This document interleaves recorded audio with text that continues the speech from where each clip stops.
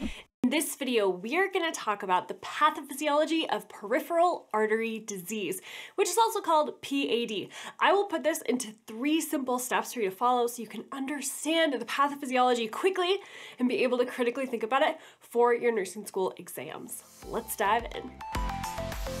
So real quick, I wanted to let you know about a free study cheat sheet that I have for you to help you pass nursing school. It is awesome. It will walk you through how to study in nursing school step by step so that you can be more prepared for your nursing school exams. I will put the link in the description down below for you to snag that. It's going to help you so much. Now let's dive into the patho of PAD. Now in PAD, the blood vessels in the periphery of the body are narrowed.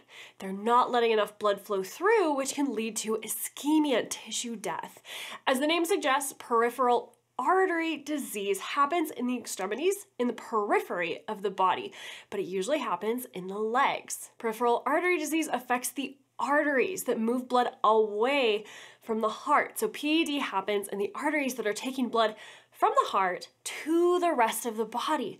And this is why it can become such a problem, because when the blood flow from the heart to the extremities is decreased, the tissues in the legs, they're not getting enough oxygen and nutrients that they need to keep functioning, which can cause tissue death and major problems. Peripheral artery disease also has a counterpart, a buddy, which is called peripheral venous disease, or PVD. In PVD, it's the veins that are affected, the blood vessels that bring blood from the body back up to the heart. And both of these fall into the category of peripheral vascular disease, which is just a big fancy name for there's a problem with the blood vessels and we need to fix it. We'll talk about peripheral venous disease in a future video, but for now, I want to give you a quick high-level overview so you understand how to tell the difference between the two of these. There's 3 things you should be thinking about when you're studying peripheral artery disease in nursing school.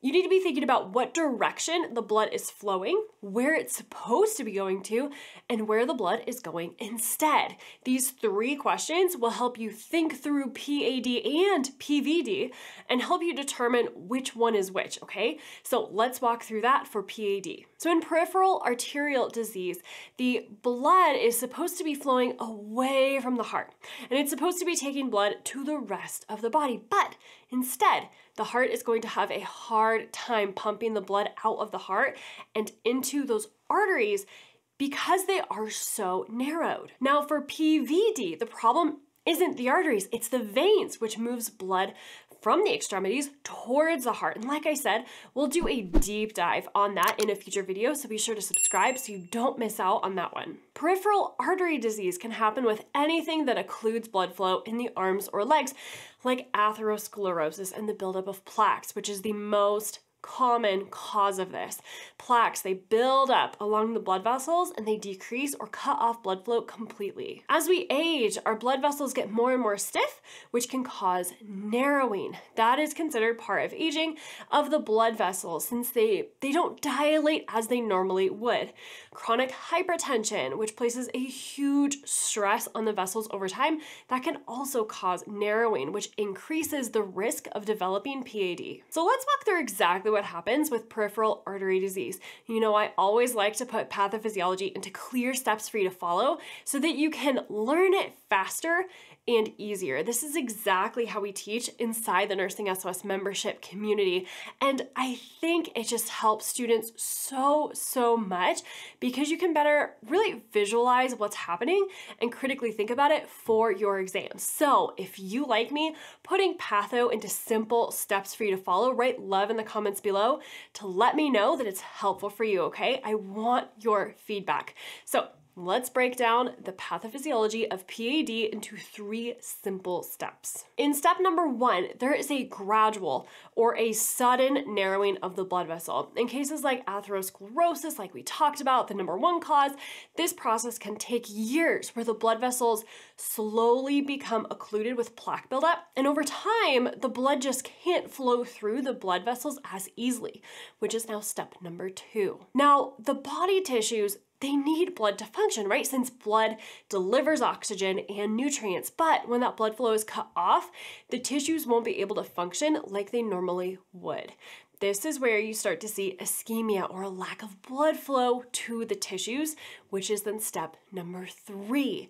When blood flow is cut off or decreased, ischemia or tissue death can start to happen. So remember, blood is the lifeline to the body, and when blood flow stops, the tissues stop functioning. And in peripheral artery disease, blood flow is cut off to the tissues in the periphery of the body, and so those tissues, they won't be able to function as well. The more the blood flow is cut off or decreased, and for the longer that occurs for, the more damage there's going to be to those tissues and then the surrounding organs. And that's really where you start to see the classic signs and symptoms of PAD. Things like pain in the legs, numbness or weakness in the legs, and decreased pulses in the feet.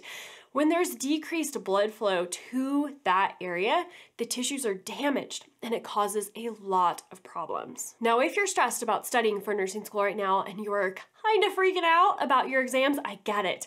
And I've got you. Click on this video here to find out my top tips for passing your nursing school exams and go become the nurse that God created only you to be. And I'll see you over there in that next video. You're gonna do fantastic, my friend.